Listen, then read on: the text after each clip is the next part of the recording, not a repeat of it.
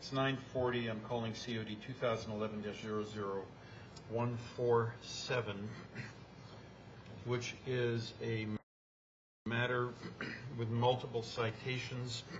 I called this case on June 17th. The defendants in this matter are Audrey Cantor, Daisy Conklin, Frank Cantor, and Billy McBride. On the 7th of June, Mr. McBride and Ms. Conklin were present and entered pleas of not guilty. None of the other parties, the defendants, appeared. It was continued to this date for the purpose of allowing the county additional time to secure witnesses, as I recall.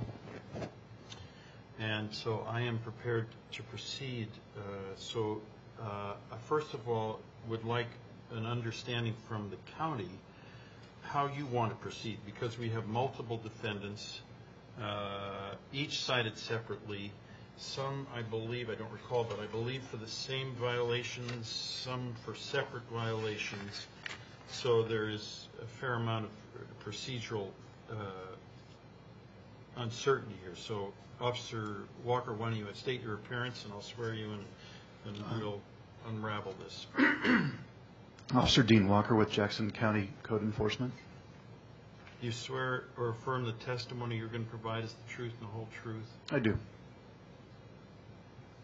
Okay, so what I see here, all under the same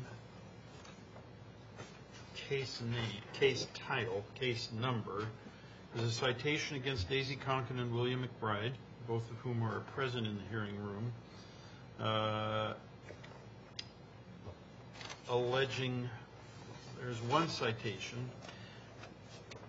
identified as citation number 1, and it alleges violations of 1864.06, the accumulation of solid waste, violation of Land Development Ordinance 6.4.4 and D, the operation of a home occupation without a permit, and a violation of Land Development Ordinance 4.2-1, which is the operation of scrap sales business in a zone where it is not permitted. That's one citation under this case number.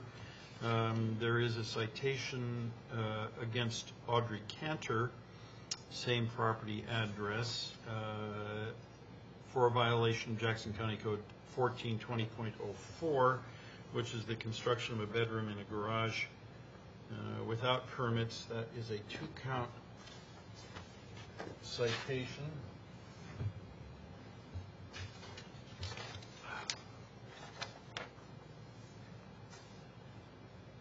There is a citation against Frank Cantor, same address, for the same violations as are alleged against Mr. McBride and Ms. Conklin, which is the accumulation of solid waste, the operation of a scrap sales business, and the operation of a home occupation without a permit. And there is a citation against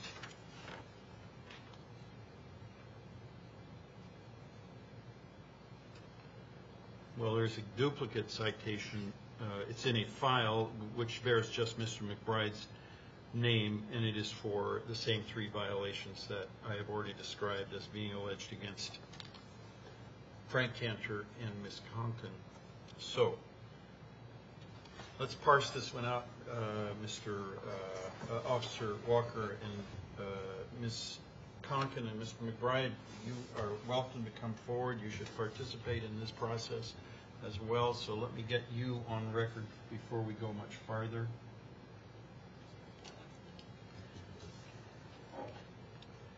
Good morning, Ms. Conklin. Can you state your name and address for the file, please?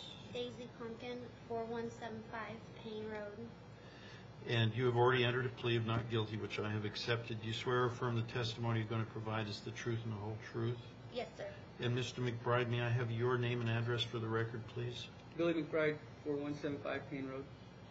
In wherever it is, where are we? Central Point? Medford. Medford. And do you swear or affirm the testimony you're going to provide is the truth and the whole truth? Yes. All right, Officer Walker, let's figure our way through this, please.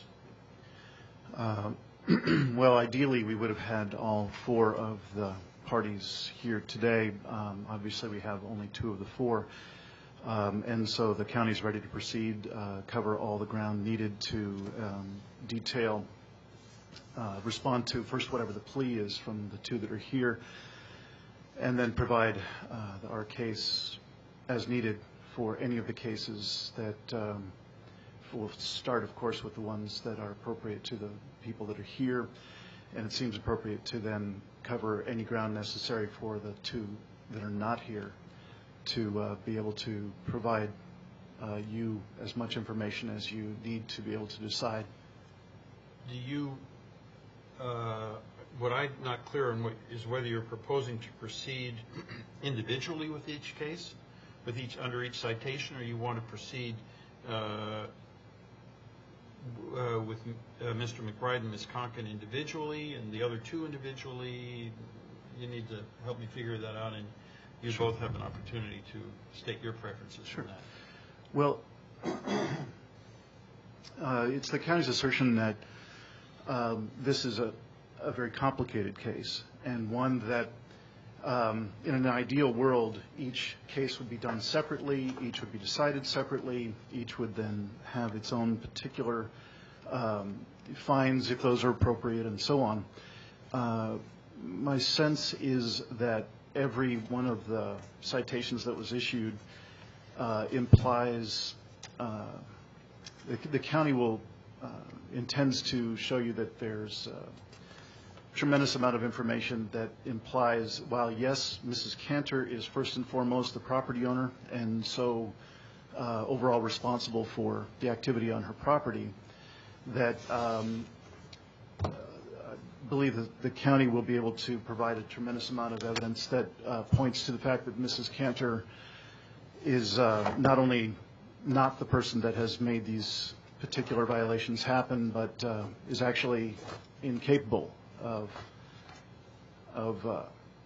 doing these particular activities. So it would be left to the other three. So Say the last sentence again. So what was the conclusion you just drew? that the if there are fines, if there are penalties, if there are things to be cleaned up or remedied, that those ideally those fines and remedies and so on would be primarily the responsibility of the other three people that are named in this case, not primarily Mrs. Cantor. Not that she would not be guilty, but that the remedies would be in the hands of the other three. Well, that's all can get worked out toward the end, but I'm still not clear. How do you want to proceed? Do you want to proceed first with Mr. McBride or Ms. Conkin, and then with the other, and then with each of the others? Do you want to consolidate these cases? It's my suggestion that this is all of a piece, that it's very difficult to tell one of these stories without really just telling the entire story, and all of the violations fit intricately within that. It would be very, very difficult to try and isolate one citation or one instance without putting it in the context. So basically, you want to proceed of a piece. Yes. The county wants to proceed against all defendants simultaneously. Exactly. So let me ask you, Ms. Conkin, first. Do you have any objection to that? No. No. How about you, Mr. McBride?